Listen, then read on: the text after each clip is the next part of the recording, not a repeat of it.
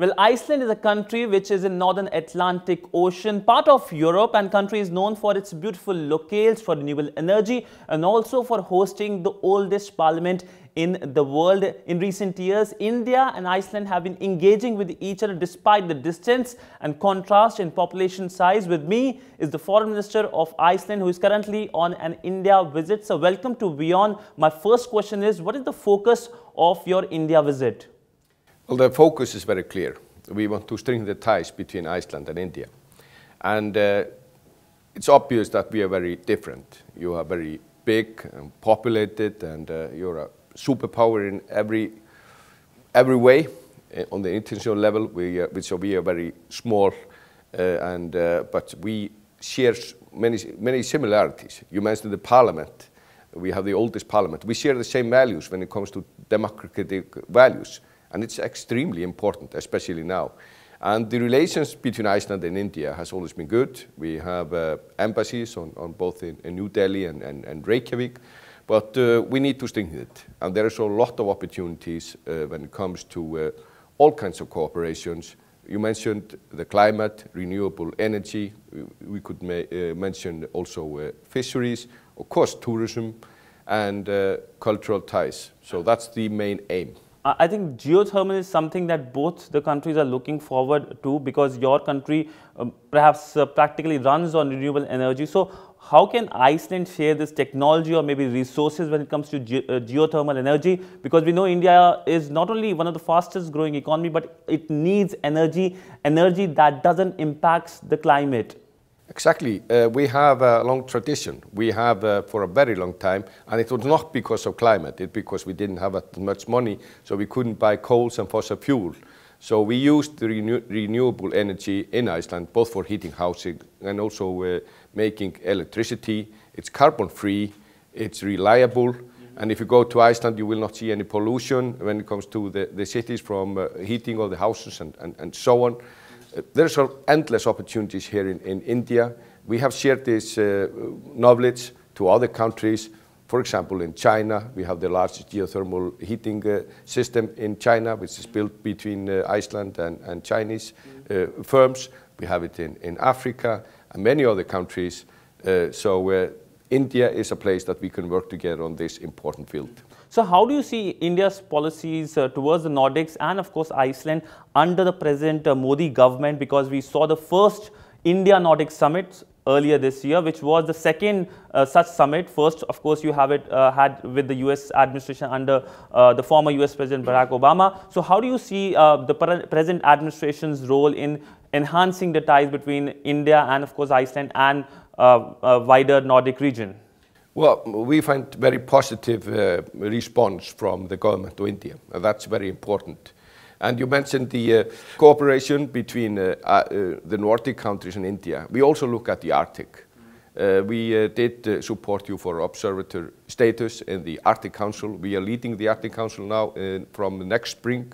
And we find it extremely important that a large and powerful nation like India will cooperate when it comes to Arctic affairs. And the Arctic is totally different from, it's the opposite from the Las Vegas. Everything that happens in the Arctic is something that affects everyone. So it's so important to have you on board, and we are fortunate to see that you share the same view when it comes to that. The release by the Ministry of External Affairs after your meeting with India's External Affairs Minister said that it was discussed India's role in the Arctic and how India can play an enhanced role in the Arctic Council. Can you elaborate on India's enhanced role? What would you like India to play its role in the region? Well, we have in the Arctic Council on the board, there are the nations who are, could say, around the Arctic Council or in the Arctic. It's the Nordic countries, it's Russia, Canada, and the US. But the other large countries around, especially in Asia, are a very important one. We are not going to do it alone when it comes to research and scientific methods. We also need to have an international law when it comes to all this, for example, the transportation and exploiting natural resources. Because what we are seeing now, we are seeing when it comes to the Arctic, we are seeing the shortening of the distance of the sailing routes between Asia and Europe, by 40% when the sailing route is open. That's similar as you've seen when you open up the Suez Canal and the Panama Canal. And it's very important that the Arctic will be a peaceful area, low tension area. And the only way to do so is that we work together with every stakeholders, and India is definitely a large stakeholder when it comes to the Arctic. So India, of course, has been doing a lot on climate change.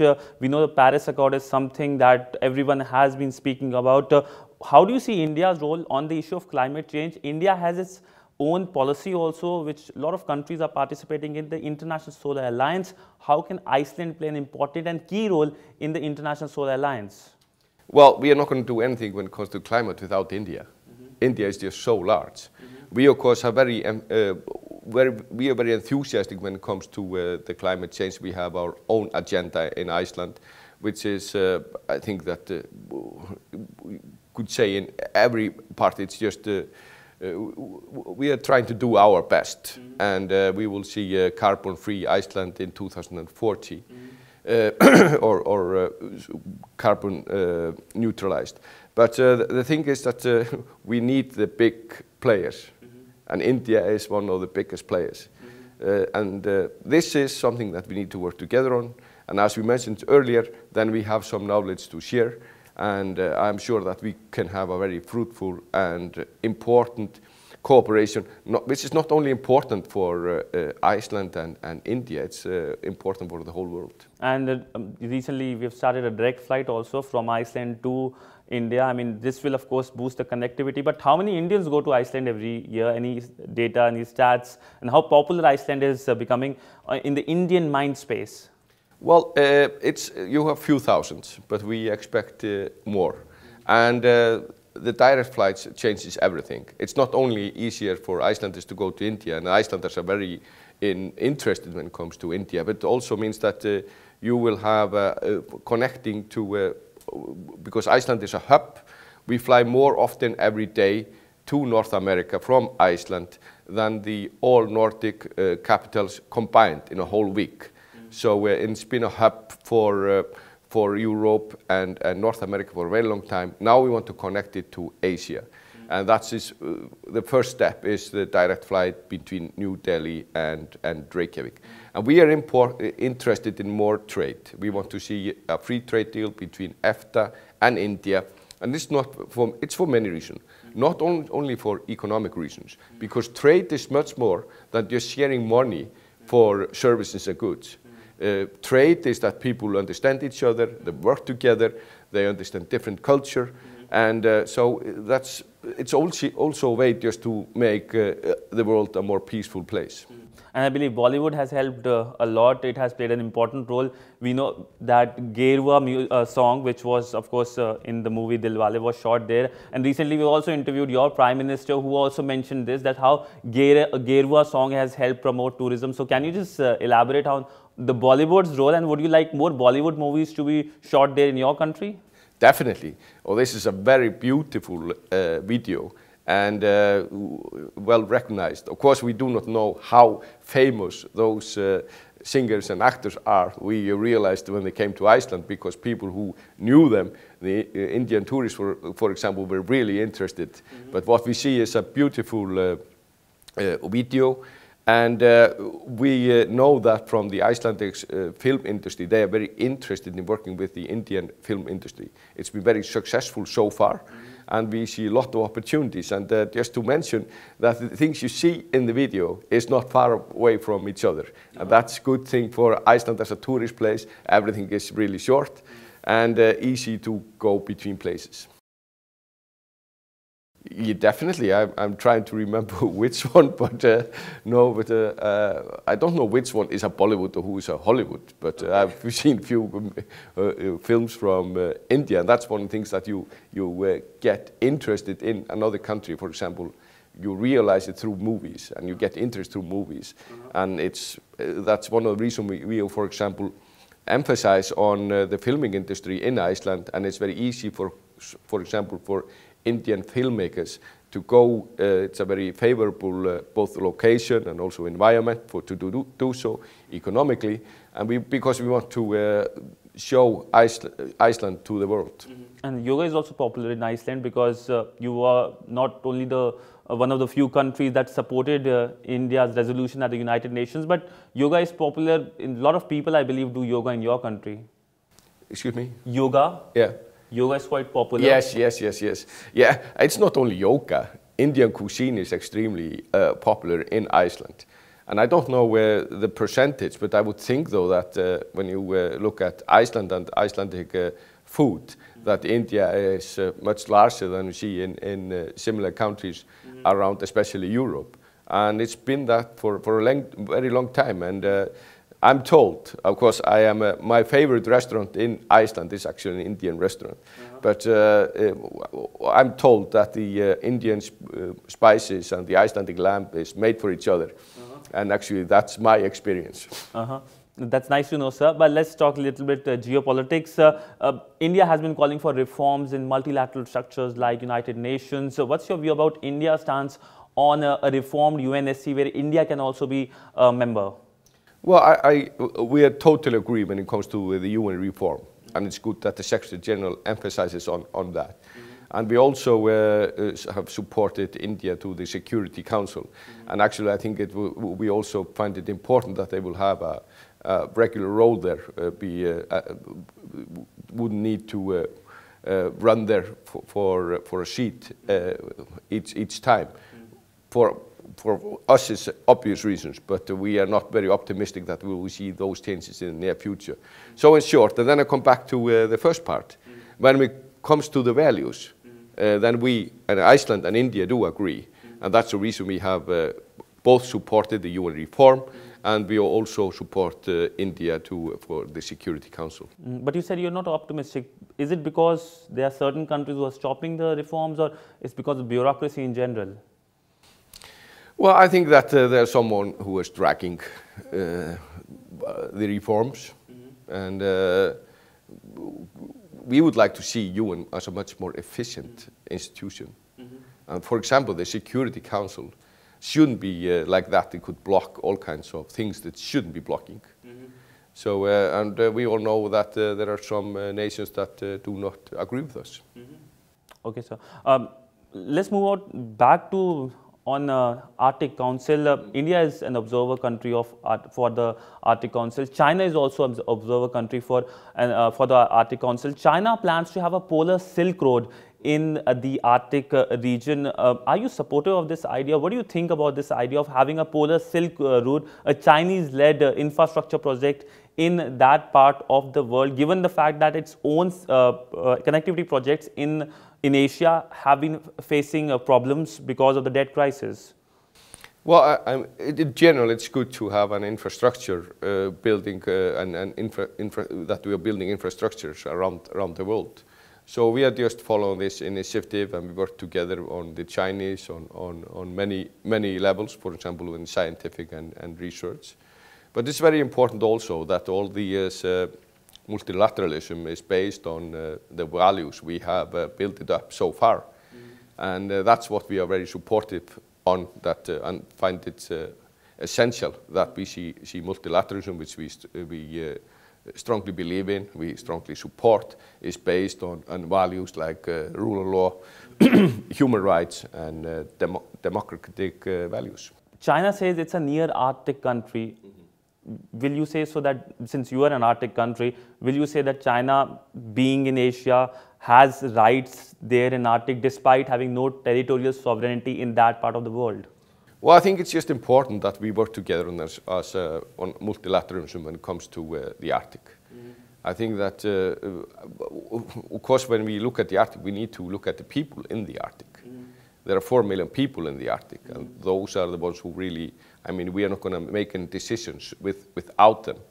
And we need also when it comes to both transportations, which is quite a lot now, and also when it comes to exploiting natural resources, which will be possible in the near future, then we need to have some kind of structure. As I mentioned, it's very important. That's the reason we have supported observative status both from China and India and others, because everyone needs to be at a table when we are discussing those things. Otherwise, we will not succeed. The main thing is that the Arctic will stay on as a peaceful area and low tension area. That's the main aim. That's the thing that we want to see. Low tension area, but there's another worry. The big worry is the climate change. Recently, we saw that report, the Arctic climate report, which says that Arctic is in dire state. The ice has almost disappeared in the region. How worried you are being an Arctic country after that report? The challenge is there. There's no doubt about that. But I'm an optimist. I think that it's just a thing that we need to address, and we need to do it together. Iceland cannot do it alone. Even India cannot do it alone. So this is just a part that we need to work together on it. And as I see a lot of positive signs, there's a lot of enthusiasm all around the world when it comes to fight against climate change. So now it's for us to deliver. Positivity, but we have seen a major country withdrawing from the Paris Climate Accord.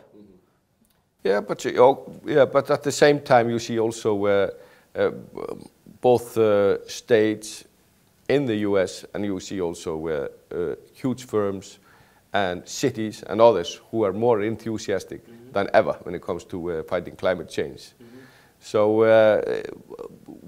so it's not all bleak when it comes to that. So, but of course it needs to be discussed, and we need to listen to the voices that are concerned that it's not done in the right way and so on. We cannot ignore that.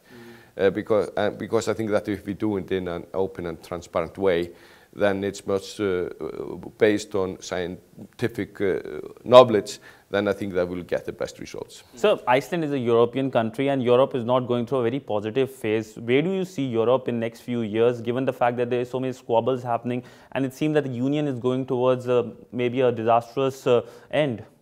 Well, I think that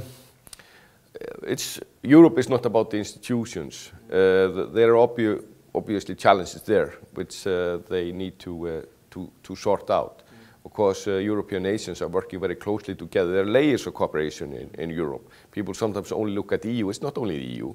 It's EU, it's the EFTA, it's NATO, it's the EEA, it's the Eurozone, Schengen, and all kinds of cooperation. We have layers of cooperation. And I think it's the best way for us just to approach it like that, in a la carte way. If we do that, then I think that we will lower the tension in the nation states and with the people in the public. But of course, it's not me who's going to make those decisions. We are staying outside the EU, and we are not on the way in. Iceland is outside the European Union.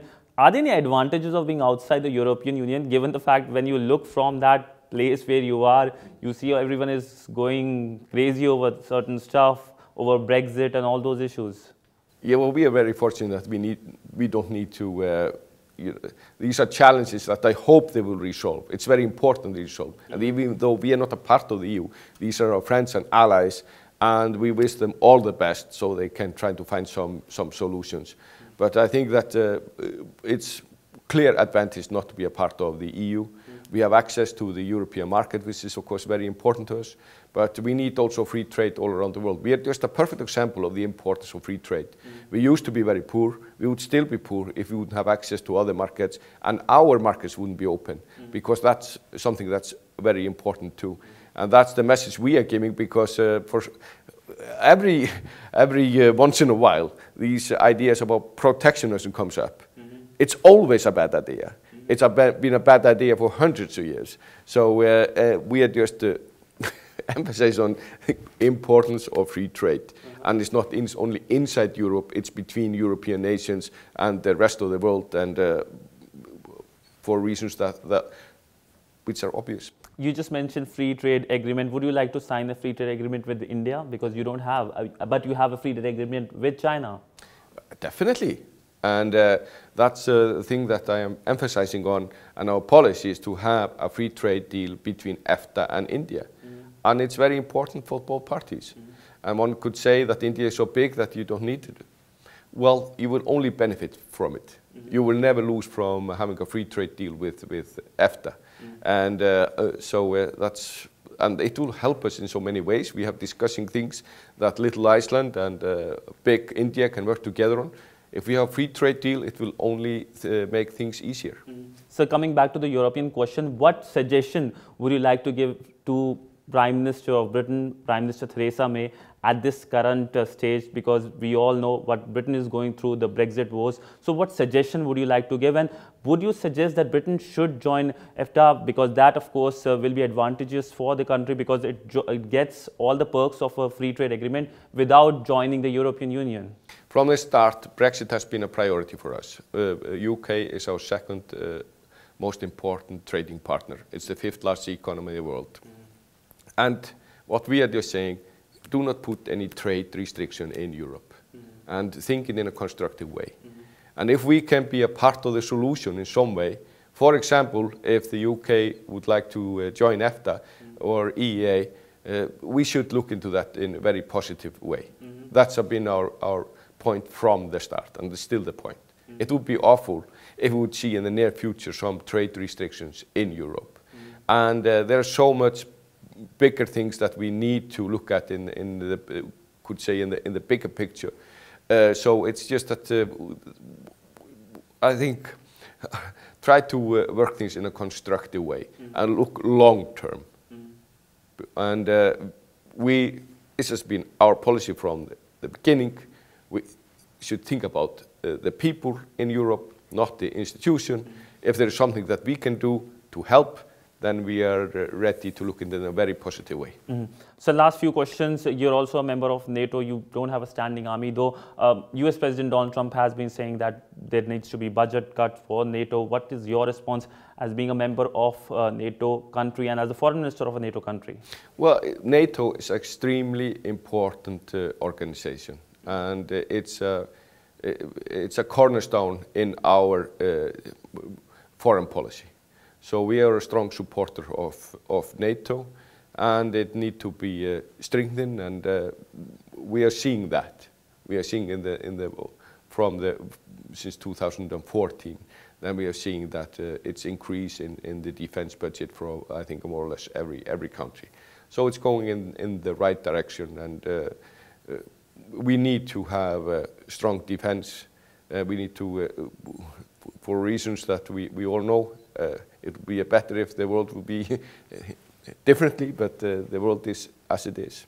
So my last question, there are other countries also which are not part of NATO but are considered major allies, like Pakistan, like Turkey. When it comes to Pakistan, there are voices in Washington that Pakistan should be removed as a major ally of NATO. As the foreign minister of one of the NATO countries, what is your response? Should Pakistan be removed as a major ally because of its support to terrorism? We need to fight terrorism everywhere. Actually, Turkey is a member of NATO, and when you look at the closest countries towards NATO, we are more the ones who are working closest is Sweden and Finland. But we need to, and NATO has more or less emphasized on Europe 360 degree, but also is emphasizing more on fight against terrorism, which is and cyber attacks and things like that, which is a very important field. And we cannot forget that we need to fight terrorism every way we can, and that's the message we give. Well, thank you so much for that extensive interview on various topics, whether it's India-Iceland ties, whether your suggestions to Europe, or whether it's fighting terror. Well, thank you so much. And of course, we hope India and Iceland sign that free trade deal very soon. That will be beneficial for both the countries, who are, despite their distances, coming closer for, of course, betterment of both India and Iceland. Well, thank you, sir. Thank you.